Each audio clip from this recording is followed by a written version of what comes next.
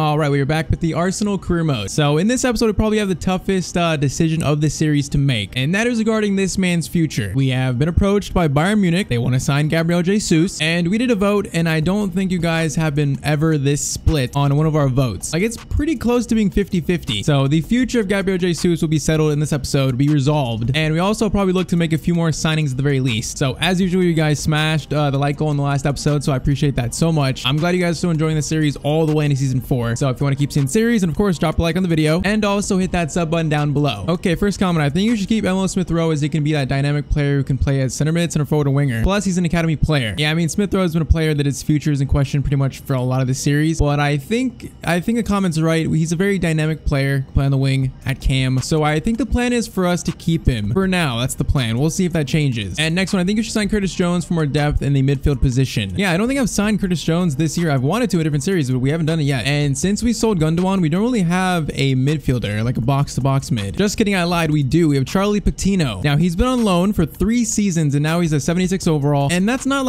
amazing, but he has the potential to be a special tag. And I think since he has that, I kind of want to give him a chance to actually play in this team. I don't think he's going to play a whole lot, but he can play like rotation games for Tielemans, and I'm pretty sure he's got 90+ potential. So I think I'd rather use him than signing another midfielder. And last one, I would love to see a West Ham career mode. Now, that sounds like a series that a Curtis Jones signing would actually make a lot of sense, I think. And honestly, a West Ham career mode actually sounds pretty nice. It's a team that I've never done before. They have a lot of players that also I've never used before. Like, I've never used Bowen, never used Antonio, players like that. So that doesn't sound too bad. It honestly doesn't sound too bad. Okay, so we got this offer for Gabriel Jesus from Bayern Munich. We did a vote on my community tab, or a poll, and at the time of recording this, it is 55% keep Jesus and 45% sell. I don't think I've ever had a poll on my channel that close. Usually it's like 60-30, but this one's pretty close to being 50-50. And I think that totally makes sense, because on one side, I think it would be nice to like have some change to this team, sell Jesus, playing Kunku at center forward. I think it would be nice to see some change, but on the other side, Jesus has been the best player of this series by far. And like, if we do lift the Champions League, it would be so much nicer with like the main man of the series lifting it with us. So I'm gonna make this more dramatic. We're gonna reject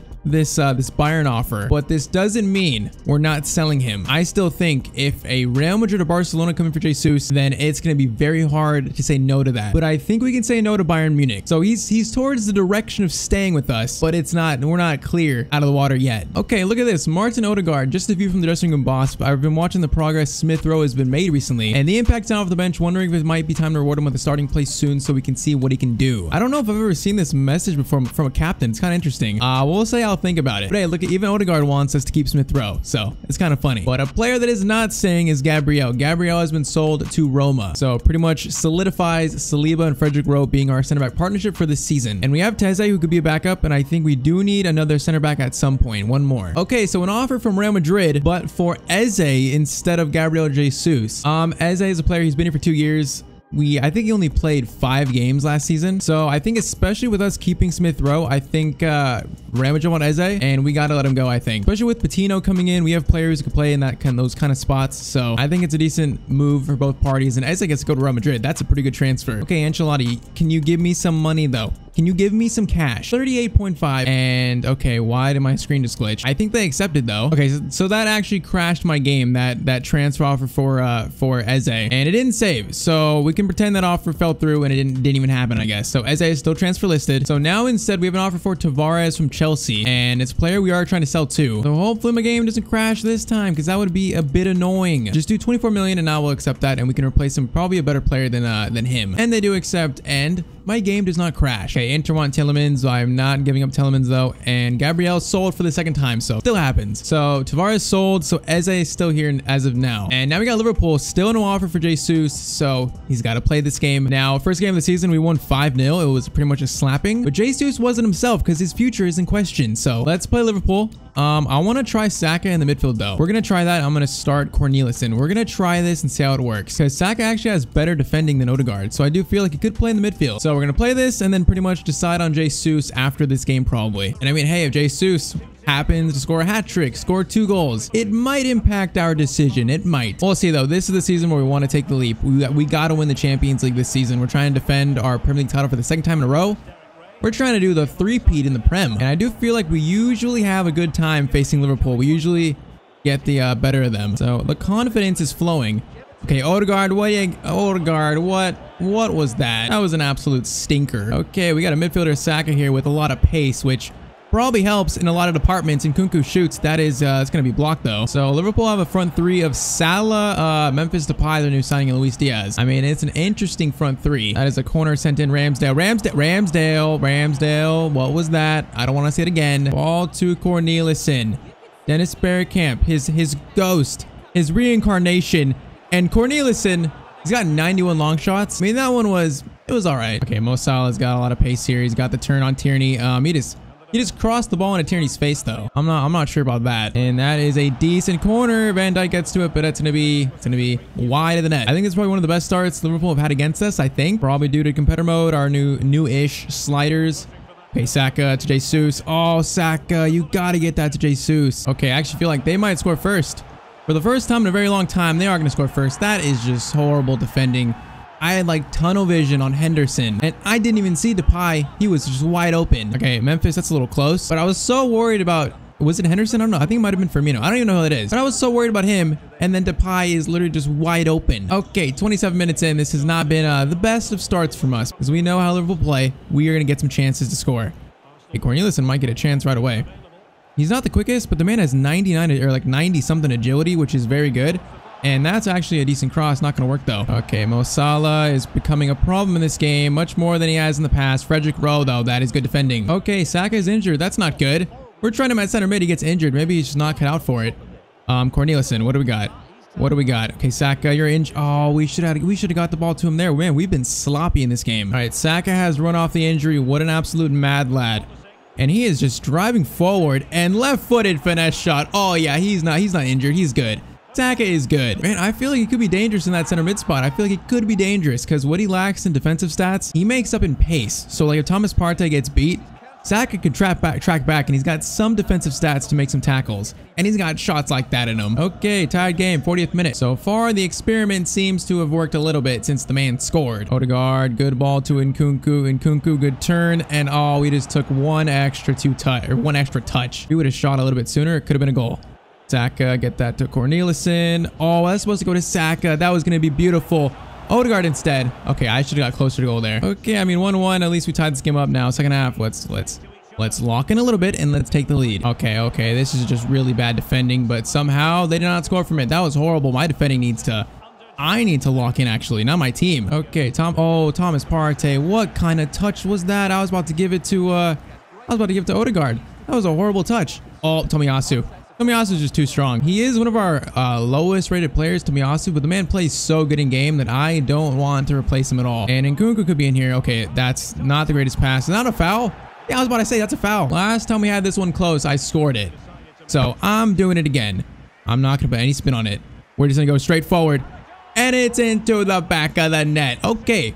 All of a sudden now I've become a free kick god. I didn't really do much though. I literally just pressed shoot. When you're that close, I almost feel like there's no point in putting spin on it, any backspin or anything. It also helps to have a guy who's good at free kicks, like Odegaard, to do most of the work for me. And hey, that's the lead. I don't mind me a free kick goal, especially when I don't have to do much. Okay, Saka just stole the ball. I like to see that.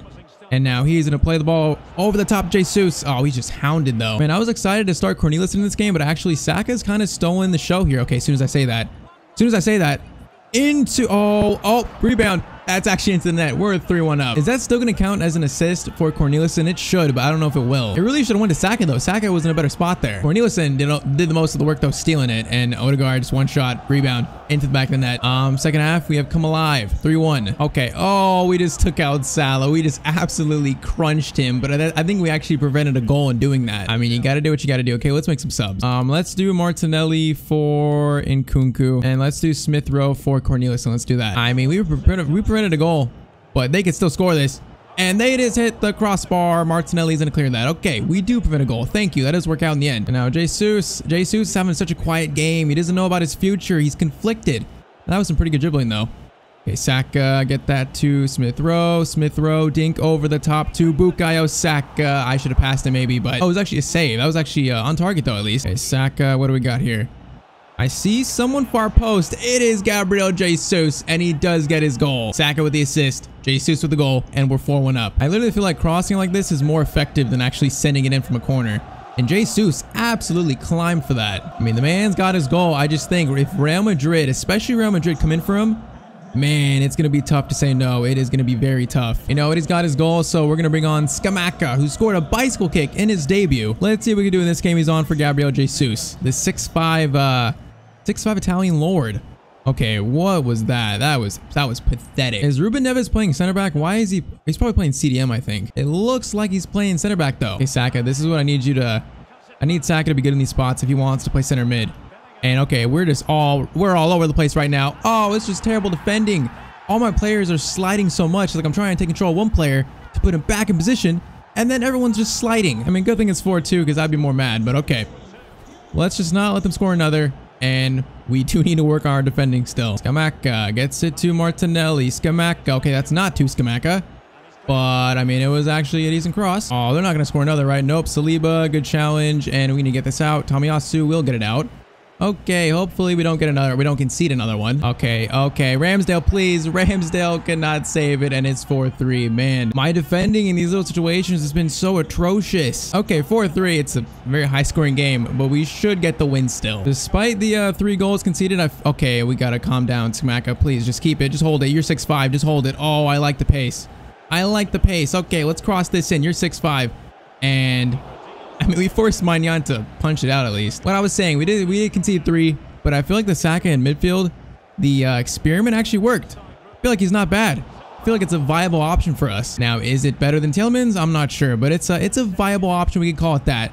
Okay, that was not bad. Or it was not good. But 4-3 high scoring game, and it's still a win in the end of the day. Okay, Nezovic rejected some loans, but now he's finally loaned out to Wolves for a season. He's a CDM, he's pretty good. And now Bouvet, the next Thierry Henry, offer from Granada. I mean, he's 78 overall. The fact that we're keeping Smith Rowe, our wingers, we have Cornelissen, Smith Rowe, Saka. I feel like it's better to just loan out Bouvet again. Because at 78, I don't think he'd get much playing time anyways. Okay, so offer for Eze, this time from Barcelona. And you know what, 39 million, that's probably a very good offer. So I'm just going to accept that. So he was going to Real Madrid, but now it looks like he's going to the other big team in Spain. I'm still waiting for this potential Jesus offer from Real Madrid. But okay, can we make it 3 wins out of 3 to start the year against Leicester City? Yes, we can. 4-2 Nkunku, Jesus, and Nkunku. Okay, here it is. Transfer deadline day. This is where a decision must be made. So firstly, we sold Tavares, so we need another left back. You guys suggested Cucurella, Tyreek Mitchell. I feel like Cucurella at Barcelona, he probably would not leave Barcelona, so I feel like we should not sign him. So I feel like it's between Mitchell, and then we found Guerrero, who's pretty cheap. I think his contract is expiring. We got him, and also Zinchenko. I think he's been linked with Arsenal in real life, I think. Since Zinchenko is linked in real life, I kind of think he's the one to sign that makes sense. It feels the most realistic-ish. We'll do 27 million. That's probably should be enough-ish. I don't think he's 27, so yeah. They want Eze. Eze's gone, so it's not gonna happen. They probably want a little bit more for him. Let's do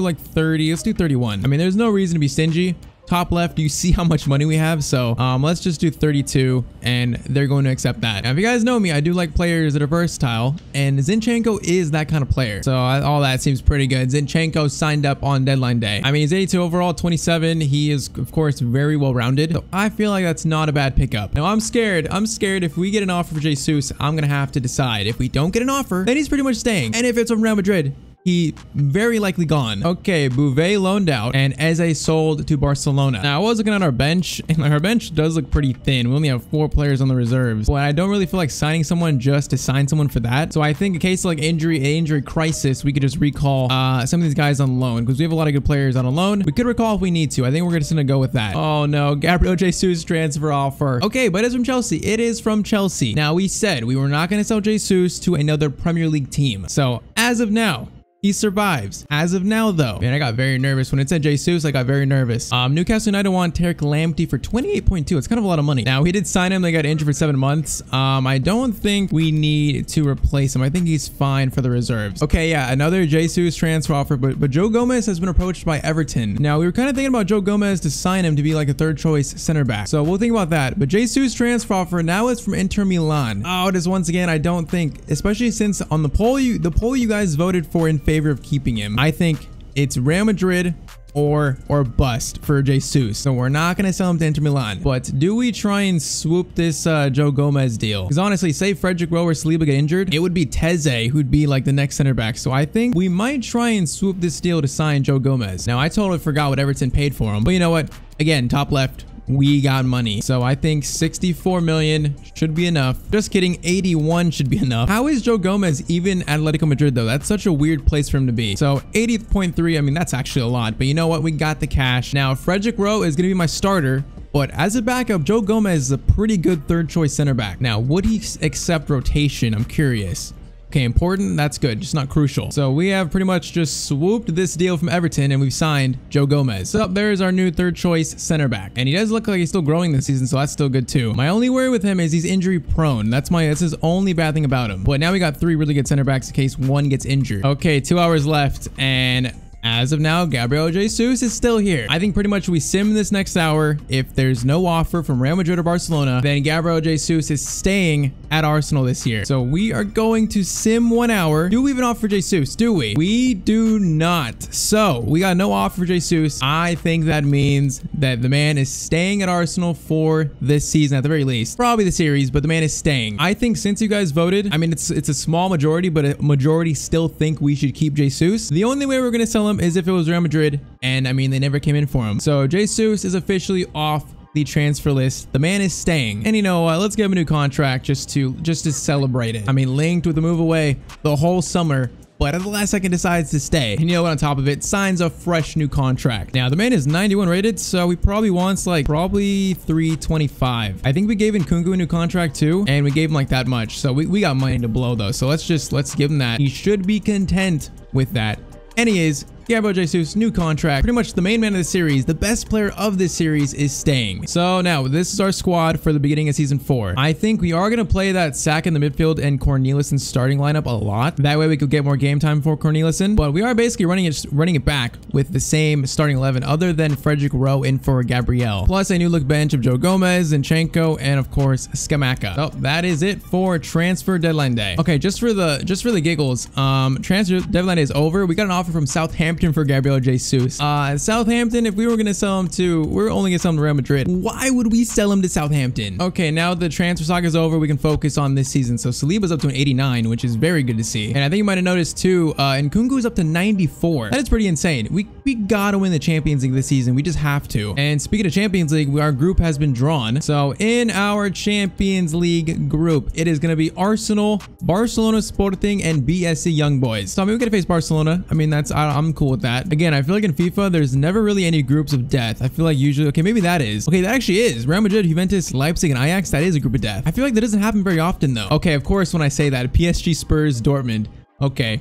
FIFA just makes me look like a fool. You know what? Whatever. Next game is West Ham. Can we make it 4 wins out of 4? Team has rotated a little bit, and it's still a 2-1 win. Saliba and Tielemans. Okay, we've had a great start to the Premier League. 4 wins out of 4. But this is the competition that I am most worried about, or most priority. So this Barcelona team, they got Ansu at striker, taking a play out of my playbook. Torres, Fati, Guedes, Pedri, De Jong, Chouamini at CDM, Cucurella, Varane, Tomori, and Rosier. Now I don't know the right back. I don't even know how you say his name. But that team right there is pretty insane. I think we just go with the regular starting 11 for this game, and we'll see how we can start the Champions League against Barcelona. Now, although we did not make any changes to the starting 11 other than Frederick Rowe, and you might consider that a downgrade in terms of overall, I do feel like players have progressed, and this season we have to win the Champions League. If we don't win the Champions League this season, it is an absolute failure on like an astronomical level. So we gotta win the Champions League. We gotta get off to a good start here against Barcelona, get this win, and just start with some good vibes in the Champions League. Tielemans, oh, I'm never shooting with you again. Why are my long shots so bad in this episode? Other than Saka's, I guess. All right, come on, Jesus. You got a fresh new contract. You should be like a fresh new man. Okay, Saka again from this spot. Okay. You know what I'm going to say. My strange diction, long shots. You know it. Jesus gets that to Nkunku. Nkunku lifts it for Jesus. Jesus takes it down. Can't get the shot away, though. I think at the end of the day, I'm glad we kept Jesus. He's been... Okay, that was a bad pass. But he has been the best player in the series by far. Scored almost, he had 50 something. What did he have last year? 58 goal contributions. The man is a beast, so I'm glad we kept him. And Nkunku is also a beast. He is our highest rated player. And Ter Stegen makes a great save though. Okay, Barcelona having some very good ball movement, and Ansu Fati just hit the crossbar. Okay, that was a venomous shot. Jesus gets that to Tomiyasu, cross in, and Nkunku's there, but Rosier, is it Rosier? I feel like it might be Rosier for some reason. I don't even know though, but he cleared the ball. It's funny that Chouamini is at Barcelona. He looks like he's going to Real Madrid in real life. Apparently not in this save though. Okay, Ansu, stop. Ansu, stop. Tomiyasu, this is why you're a good right back, because you win those headers. And not gonna lie, Barcelona are giving us problems. Ansu is so quick there. It is actually insane. Ramsdale comes up big though. Okay, Barcelona giving us some decent problems here. And Nkunku, that's a great ball to Odegaard. Okay, what did their center back just do? I don't know. But Odegaard is going to score because that center back just came up to press him and just missed him. I'll take it though. 1-0 up. I feel like we've been slightly the worst team in this game, so it's against the run of play. But right there, that center back just ran at Odegaard and just gave him the free lane. I mean, once again, I'll take it. 34th minute, we're up 1-0. Okay, Tierney, please win that. Tierney, that's a good clearance. I like to see that. Now, Odegaard to Nkunku. Where is Jesus? Oh, I just ran right into Tchouameni. Come on, a 1-0 lead against this team does not feel safe, so I want a second before halftime. It'd be beautiful. Saka, get that to Jesus. Beautiful. Tielemans, 2. Oh, Odegaard. Martin, how did you miss that? That was actually beautiful. Okay, come on. Second half. Let's get the second goal.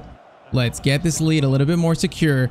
Jesus, chance to shoot. That was better at least. Jesus to Odegaard. And Nkunku, just they're defending so well, and I just lost the ball right there. Man, Ansu at striker, even in like for the CPU, is still amazing. The man is so quick, and he's got really good passing. Ramsdale is coming up huge though in this game. Now, Jesus, there is the opening for Gabriel Jesus. We kept you. We kept you, and the man is going to score. This man is slowly becoming an Arsenal legend, and that is a 2-0 lead. Man, we've been like, I feel like we've still been second best in this game.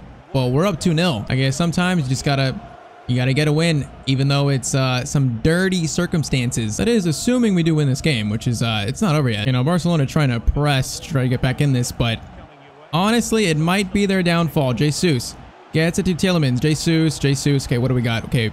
That's a pass. That was a pass. Oh, Tielemans, you should have stayed at the top of the box. Okay, Ferran Torres, Tomiyasu will catch up at some point, I think. Yes, he will.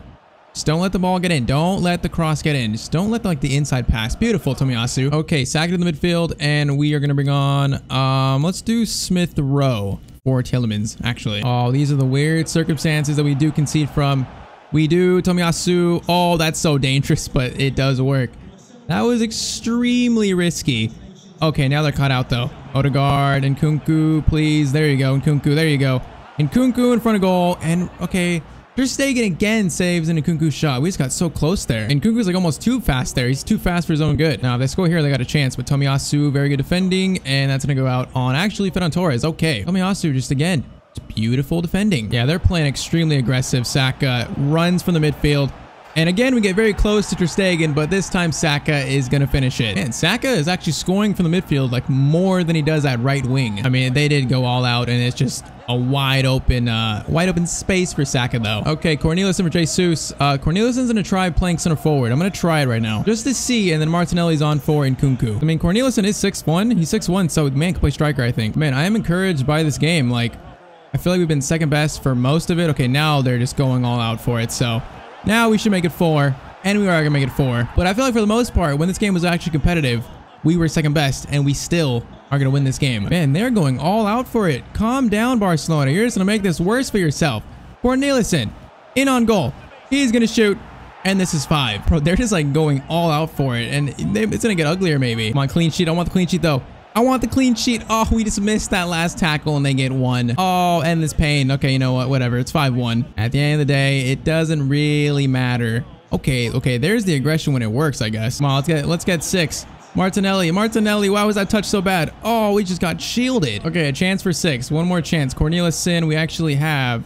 Oh, how do you blow the whistle there? That was going to be a Smith Rowe volley. But okay, this game, 5-1 is a very unfair scoreline to Barcelona because they actually played very good in this game. Still though, a pretty comprehensive win. Okay, next game is Bournemouth in the Prem. Now, we won every game so far, so we can keep it up. This game is going to be a 3-2 win. Jesus, and Nkunku again. Okay, first time the second team gets to get a run out. Carabao Cup Watford away from home. Why do I feel like this could be tricky? That's why 3-2 is actually very close, but Calvin Phillips, Corneliusen, and Scamacca score. Okay, Brentford next. Come on, perfect streak. Let's keep it up. Perfect streak. It stays. Jesus, and Nkunku and Tierney score. Champions League match day 2 against Young Boys should win this. And 3-0. Jesus, and Jesus hat trick. And one more game. Now, Burnley. This would be for 7 wins out of 7 games. And 3-0 Jesus, and Tielemans. Okay.